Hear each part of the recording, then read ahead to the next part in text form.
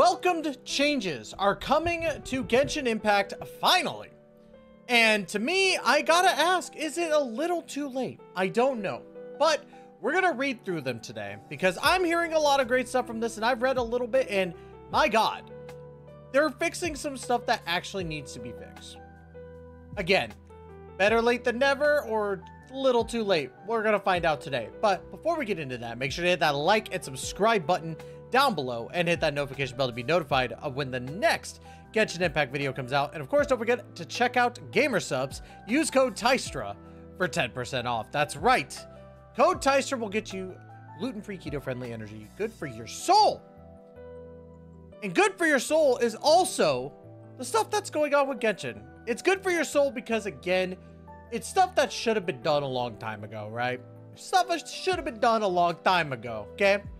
But we don't always get that. So let's go ahead and dive into the newest developer notes. I can already tell you this world level 9 stuff, gonna be insane. Now, in the new version, travelers who have reached adventurer rank 58 can choose to upgrade to world level 9. Now, for people, you might think, oh, this means that we're going to be, you know, going up to level 100. There was a big rumor going around for Genshin Impact that we were going up to level 100. Not the case, it looks like, because if you look right here, and normally it'll tell you like there's going to be some ascension stuff going on, but or maybe I could be wrong. But from what I'm seeing here, it doesn't look like we're going up to level 100 because they don't even talk about that, right? So when the world levels increase to 9, the levels of normal opponents, elite opponents, and bosses such as the Electro Hypostasis, Pyro Regisvine, bosses like that, in the open world will be increased by about 10, making the battles more challenging. So that means bosses will be level 100.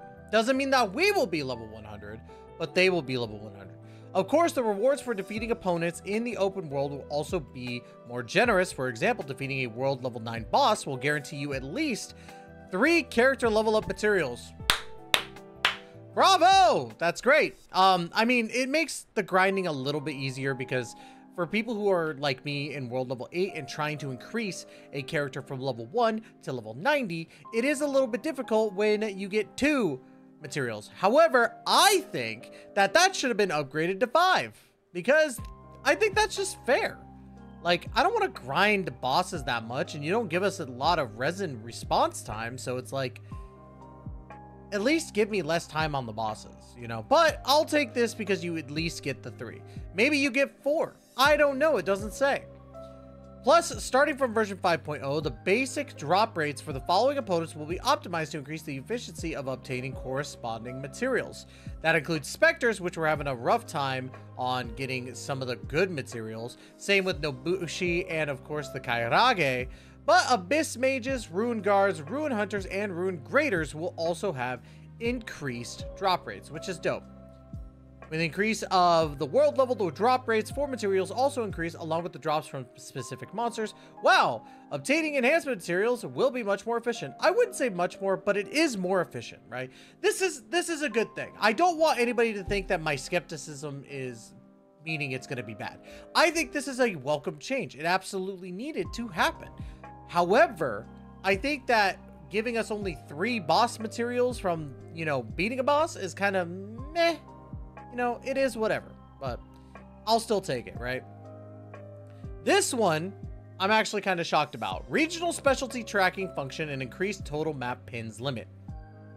First things first, to help regional specialty, or to help you find regional specialties more quickly, after the version 5.0 update, you will be able to pinpoint the location range of the regional specialties on the map, which they do show us a little bit of a demonstration here, kind of see, and boom, little circle right there. It's just like when you're fighting bosses or finding enemies, right? Now, for me, I am kind of a little concerned because now your like characters that are like regional specialty finders might not be as useful, in my opinion, because you have this regional tracker. At the same time, the number of specialties in the area that have yet to be collected will be displayed. So if you have multiple, you have multiple, right? After collecting all the specialties in the current area, the blue circles will automatically recommend new locations for the corresponding regional specialties, right? So moreover, starting in version 5.0, total map limit will be increased to 50 for the pins. So pins, I didn't really care, but I think that this is a good little addition with the regional item finding. But at the same time, I do feel that it kind of takes away from the regional specialty finders. Hopefully they kind of add a little note that's like you have to have a regional finder, only because of the fact that I want to gatekeep. I kid, but ultimately I hope that they find like there's got to be some sort of like described reason for this, you know. Are they going to change those other helpers that would help you find those specialties? Are they going to change them to have different abilities, which I think would be pretty cool? Hopefully they don't just go the easy route and go character ascension and all that stuff, but I digress. That's just me. New update to crafting benches, Mystic Offering. We are getting new Mystic Offering artifacts. We already knew this, but these are the ones that we're getting. Deepwood Memories, Gilded Dreams, Desert Pavilion Chronicle, Flower of Paradise Lost, Nif's Dream, Varukasha's Glow, Marachose Hunter, and Golden Trope. These last two are the big ones for me, in my personal opinion, because these are the two best sets, bar none, in my opinion. They work on so many characters universally, so having this in the Artifact Strongbox is perfect. And I already have a video ready for this. I'm going to be strongboxing like 1,000+ artifacts to get these, so that's just me.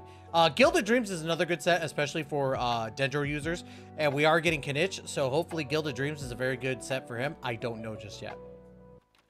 Serenity Pot load and increased furnishing inventory limit. After continuous performance optimization of the Serenity Pot load by the developers, the load limit will be increased to 1.6 times the previous limit in the version 5.0 update, allowing for more furnishings to be placed in the teapot, which goes from 2,000 to 2,200.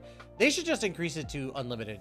I don't understand why we're doing these small increases. It should just be unlimited. That's just what I'm saying.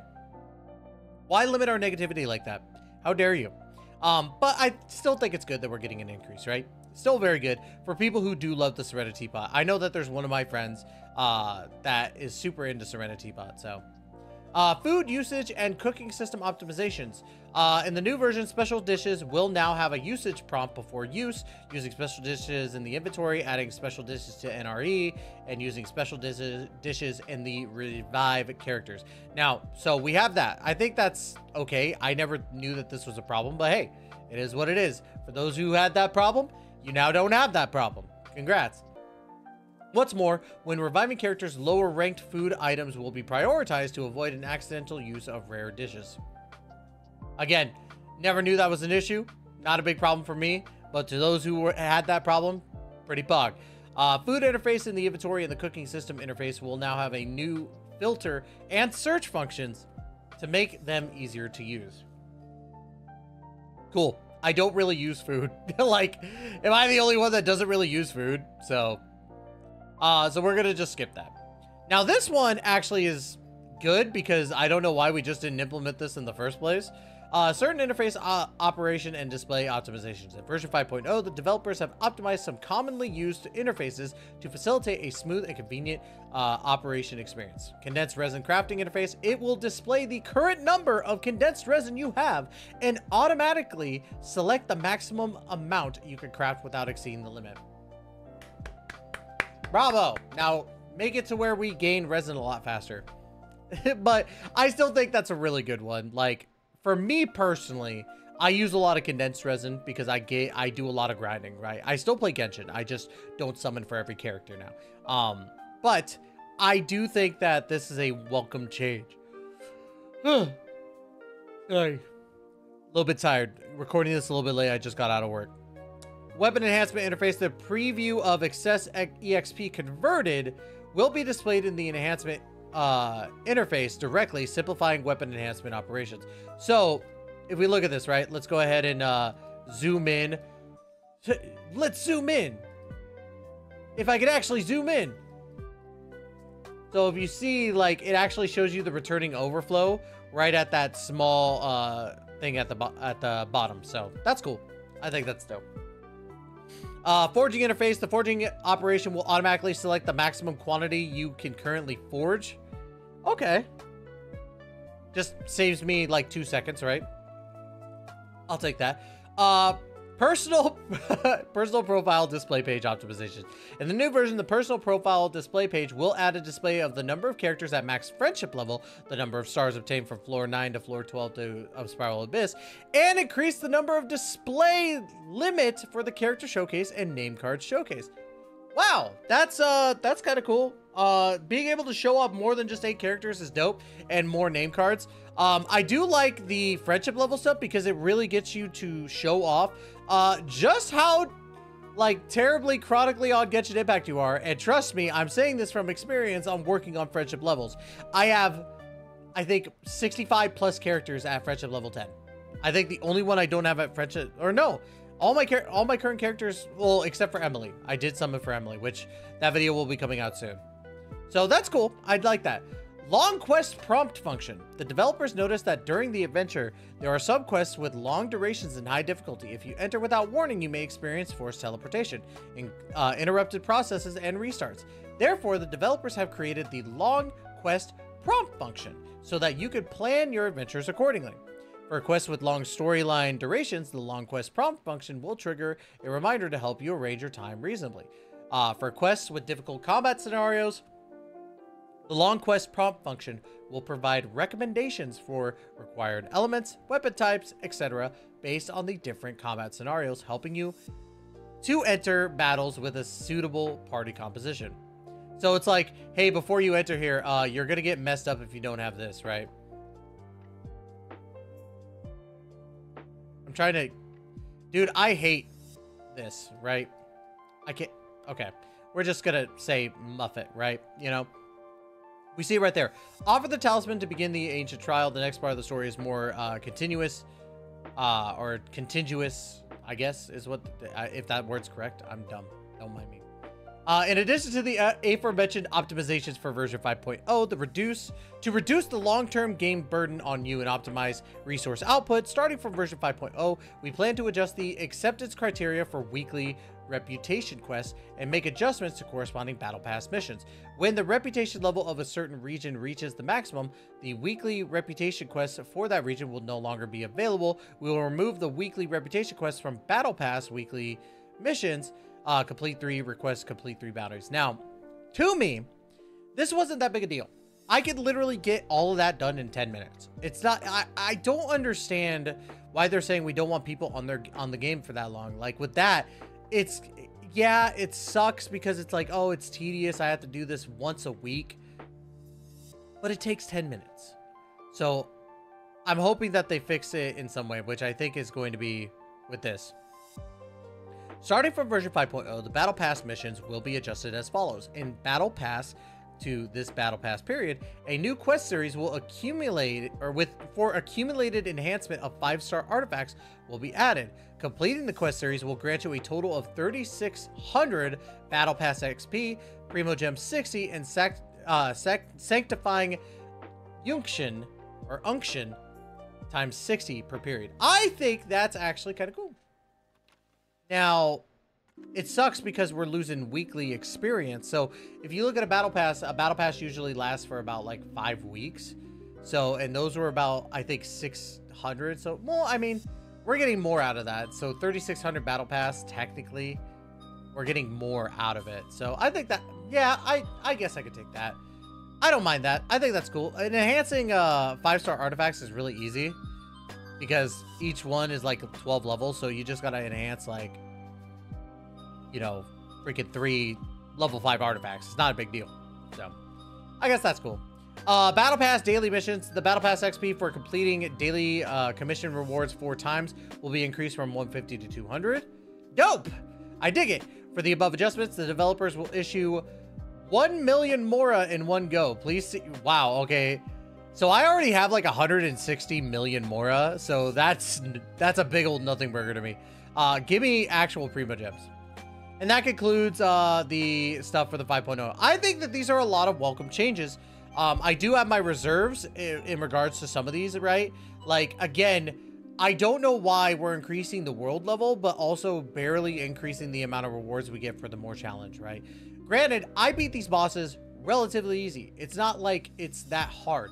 But for people who just get to world level 9, this could be a struggle bus for them. And I feel like that's, you know, only 3 level up materials. If it goes up to 4, then great. That'd be fantastic. I hope that it does go up to 4. It says at least 3, so I would hope that it goes up to 4, maybe even crazy amounts of 5. Hopefully. However, I don't think it's going to be 5. I think it's going to be maybe 4, but at the same time, when I see at least 3, I'm like, okay, I'm only going to get 3. That's how I feel. Basic drop increases are really good for these smaller enemies. I know that the Nobushi have always been like difficult to deal with. Same with the Spectres, right? Being able to locate these regional map stuff, pretty cool. I think we got to find a reason to have, or find a new ability for those ones that are finding regional specialties, right? Mystic Offering is always a great thing to have, in my personal opinion. Serena Teapot stuff is okay. Food usage stuff is kind of a nothing burger. I don't see a lot of people using food unless they're really trying to min-max the amount of damage to like show off to everybody, which, wow, you did like 10 million damage with a Bennett. Cool. Good job, man. I couldn't do it. I don't care. That's just personally for me. Cadets Resident, this is kind of a small update that's needed. These both are kind of whatever to me. Profile pages, I think more customization is always great. And then long-term quest stuff alongside Battle Pass optimization. So, I don't know. I think that 5.0's optimizations look really, really good. These dev notes are really, really nice, right? I think that this was a good one, and it covered a lot of stuff that I think need to be covered. But a lot of stuff still feels semi-ambiguous. Maybe I'm just not reading between the lines here, but I don't know. What do you think in the comments down below? Let me know. I definitely want to hear y'all's opinion. Anyways, y'all, that's going to be it for today. Love you all to death, and we will see you in the next episode of this video series. Like episode. We'll see you in the next video. Please take care and be safe.